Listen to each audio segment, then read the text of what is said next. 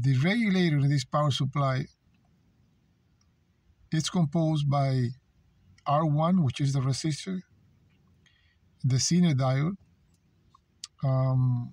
the transistor, and the output capacitor. That is what forms the regulator in this circuit. So let's say that I have 10 volts unregulated at this point, and I want to output 5 volt regulated, okay, across the load. Let's say that my load is 100 ohms. I have a load of 100 ohms and I want to put 5 volts of voltage across the load. How can I do that? All right, so the first thing that I need to do, I need to select a Zener diode. The Zener diode in this case is acting as the reference voltage for the transistor. The transistor is basically a current amplifier. So if I want 5 volts on my output, I'm going to select a Zener diode whose breakdown voltage is equals to 5.6 volts. Zener diode, usually the minimum current in order to maintain this breakdown voltage, should be somewhere around 5 milliamps. If the transistor starts pulling too much current from the diode in order to maintain these 5 volts, the minimum current, the current through the diode is going to fall under 5 milliamps. At that point, the diode would not be able to regulate 5.6, and this voltage here is going to start falling under 5 volts. So it is important that the transistor doesn't take too much current away from the diode. So this is the Imin. The Imax of the diode, let's say it is 20 milliamps. Right, so based on these two currents, we need to select a resistor that is going to maintain the flow current through the diode within 5 milliamps and 20 milliamps. So let's do the calculations. If I have a Zener diode of 5.6, what is the voltage that is going to drop across this resistor? If I have a 10 volt unregulated output at this point, it will be voltage across R1, it will be voltage source, let's call this one Vs, minus the voltage across the Zener diode. So this is equals to 10 volts minus 5.6 volts. And that is equals to 4.4 volts. So I'm going to have 4.4 volts dropping on this resistor.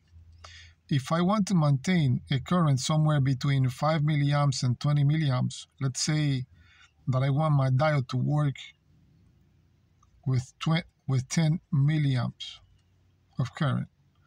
Now I need to calculate that resistor. So R1 is equals to voltage across R1 over current through the Zener diode. This is equals to 4.4 voltage over 10 milliamps, which is 10 times 10 to the minus 3. So R1 is equals to 440 ohms. I don't want to select a resistor on R1 that is too small, because then too much current is going to flow in this direction, and I want as much current to flow into the load. So this resistor needs to be a high value, but a high value enough that allows for minimum current through the Zener diode. Okay, so R1, this one here, 440 ohms. I have 5.6 volts across my diode. So what is going to be the drop of voltage across the base and emitter?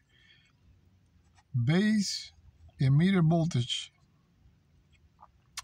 is 0.6 volts. So if I have 0.6 volts dropping here, the rest of the 5 volts are going to drop on the load. Now, this series regulator is the same thing as if you draw it like this.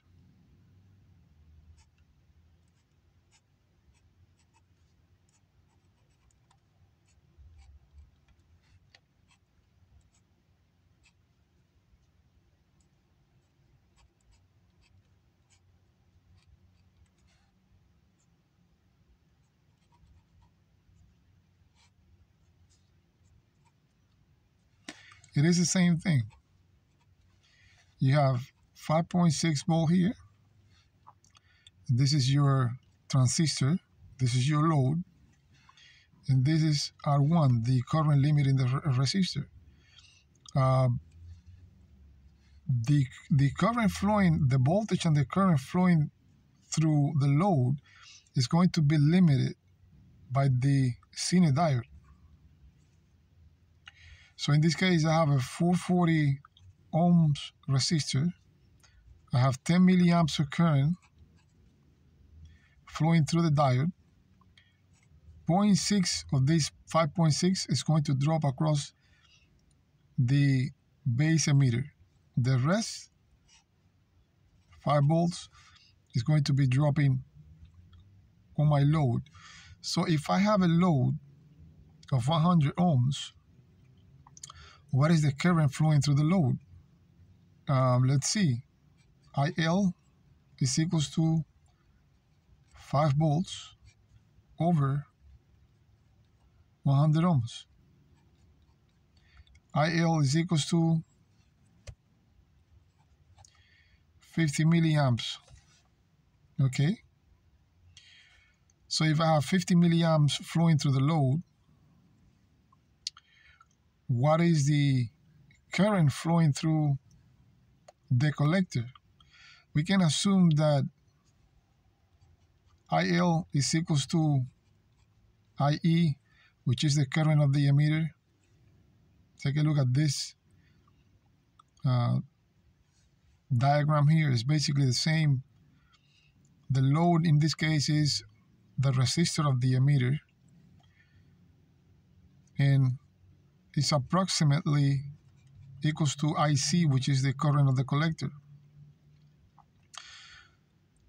So if I have 5 volts across the load, what is the voltage that I have between the collector and the emitter? VCE, voltage collector emitter, is equals to voltage, source voltage, regulator voltage, minus voltage across the load, low voltage. This is equals to 10 minus 5 volts is equals 5 volts.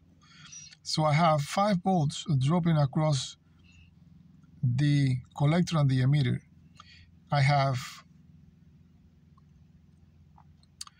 50 milliamps flowing through, approximately 50 milliamps flowing through the collector and the emitter. So what is the power dissipation on the transistor? Power dissipation is equals to voltage times current, or current times voltage.